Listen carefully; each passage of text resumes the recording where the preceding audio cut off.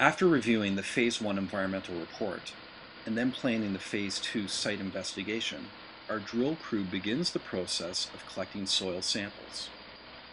The site shown here at one time was a dry cleaner, and the property owner engaged Fisher Environmental to determine whether the site was within the legal limits.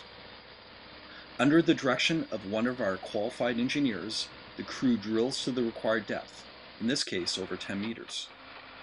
Next, the crew swaps the drill auger for a soil sampler, which is then hammered into the soil under high pressure in order to extract an accurate sample.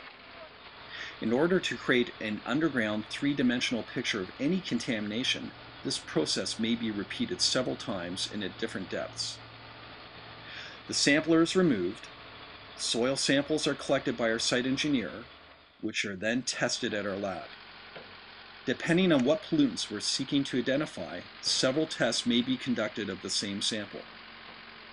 After the samples are collected, we will then install a monitoring well, which will allow us to check for contamination in the groundwater.